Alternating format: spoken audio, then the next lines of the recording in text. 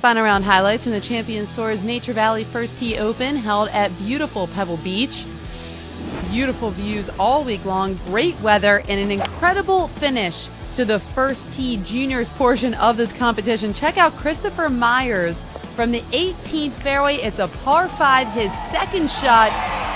Yep, you saw that correctly. He holds out for the Albatross. Absolutely incredible for the win as well. And are we sure that he is only 15 years old? He is a massive player, but also with massive talent. Take a look at that. Christopher Myers is your junior champion at the Nature Valley First Tee Open, and he does it in dramatic fashion, something he'll remember forever. Fred Funk now on the 15th. This is his second shot. He birdied 10 on the back 9, then all pars until the 15th. And then he throws this dart, leaving himself a nice little tap-in birdie to finish his day at 2 under and 7 under overall. Woody Austin on the 17th, 178 yards. It was playing on Sunday, par 3. He had the second lowest round of the day, trying to get some last-minute birdies on his card on Sunday, and yep, a shot like that, that'll do it as he goes on to make that birdie. He birdied 18 as well to finish with a final round 66, 8 under overall. Roger Chapman.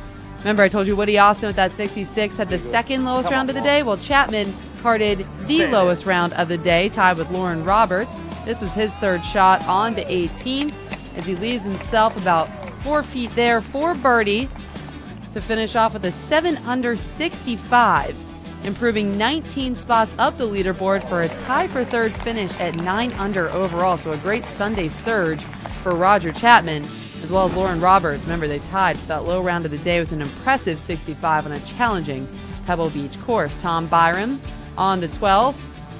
A long birdie look here as he gets that one to go. He began the day in second place at 7 under overall, trailing John Cook by 1, but just could not get enough birdies to go.